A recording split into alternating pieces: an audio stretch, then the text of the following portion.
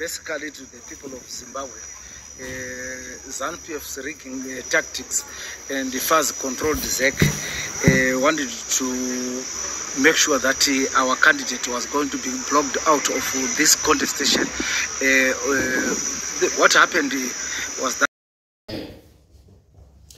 Hello viewers, welcome back to Maby TV. Parapata kupai na uzakasiana siana. Ito zinga tikitora njibo kumatumana enyeka, especially mnyikabi ya Zimbabwe. Maskata na wandineno yenda kubatrepa na pa quite disturbing. As we all know kuti but Triple C member aro akarikole wanasingizo shabangu nasi vanga vari busy kufaila mapepa nomination papers awo kuma constituents akasiyana siyana sichiri kunyanya kushamisa panhau iyi ndechekuti kuma constituents akakundwa ZANU-PF zvine mutsindo especially pavanhu vavaida kuti vasaluza masits muparliament, the likes of Kutafara nekumasvingo uko kwatakaona kwakahwina meya wechidiki anonzi iye Shandewo Chiwara akakunda meya wa ZANU-PF aivako ne 1000 votes asi taona kuti nhasi kwaitika drama risingaiti nokuda kwokuti anziseki yekumasvingo yaida kuzama kubvisa Tendai kubvisa Shandewo Chiwara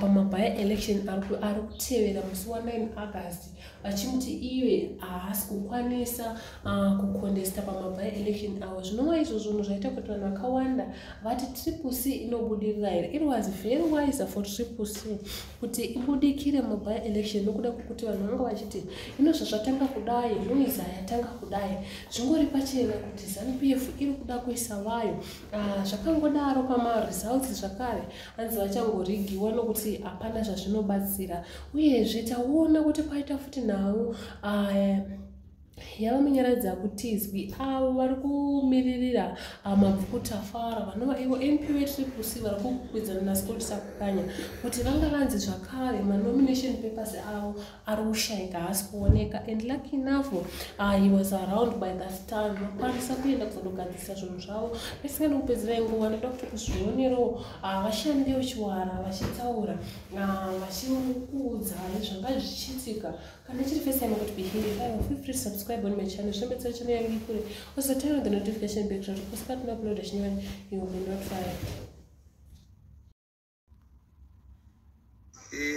Basically to the people of Zimbabwe, ZANU-PF's rigging tactics and the fast controlled ZEC wanted to make sure that our candidate was going to be blocked out of this contestation.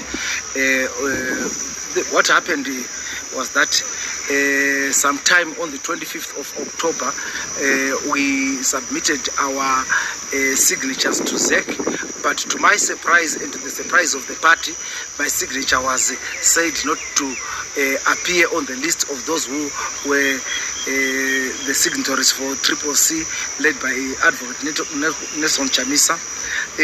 But after I had argued with them, and a nearly fight was to take place in the nomination court, that's when they perused their papers and they found that my signature was placed under maby-election North province, although it was clearly written in Masvingo province. So finally we were able to rectify the error, and Shandewo Chiwara is the official candidate for Triple C for Ward 2 Masvingo municipality, led by Advocate Nelson Chamisa.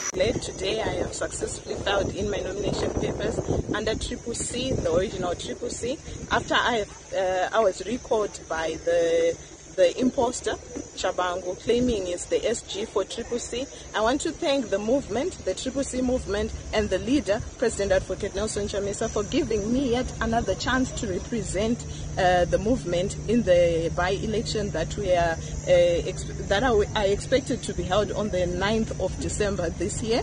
I am very confident, and I know the same people who elected me into office are going to elect me, and I am asking the residents, the ratepayers of Masvingo Ward 2, Masvingo West Ward 2, to please vote for me, and also set the precedence that Nelson Chamisa is the leader of Triple C, and we are going on with the movement. Thank you very much.